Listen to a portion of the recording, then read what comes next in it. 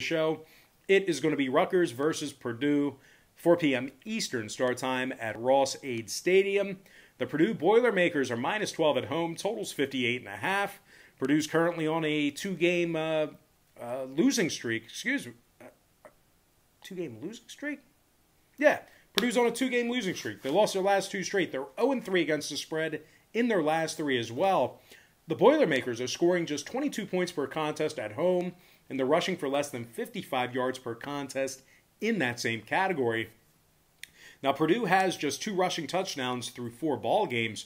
Meanwhile, defensively, Purdue's allowing 26 points per contest and nearly 150 yards a game on the ground.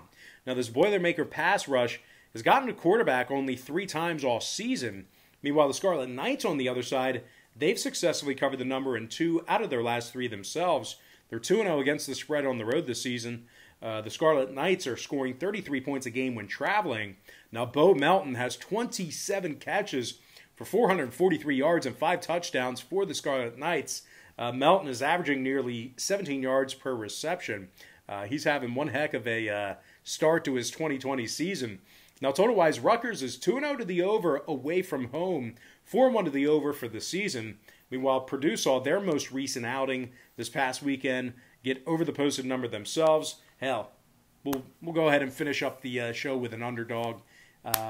Give me the underdog Rutgers Scarlet Knights plus 12, keeping this one close. Might not win it, but I think they'll cover the 12 and the over 58.5 in that game.